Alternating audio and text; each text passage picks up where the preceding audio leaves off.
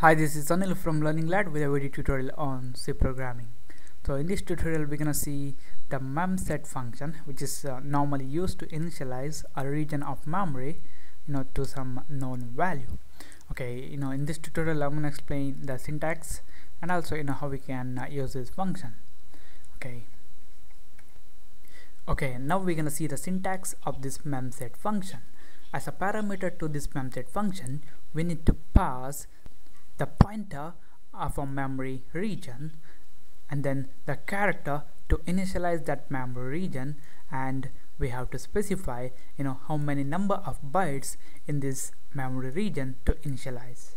So this memset function is going to take a region of memory and it's going to initialize the count number of bytes in this memory into the value specified here. And also this memset function is going to return this pointer. Okay, now we're going to see how we can use this function in our program. Okay, now here for the demonstration purpose, what we're going to do is we're going to create an array. So I'm going to create an array and let me call it as data, and let me define a size of 20 bytes, and also this data is of type characters. Okay, the next thing is we're going to use the memset function to initialize all the bytes in this array to a value of null. So I'm going to use memset.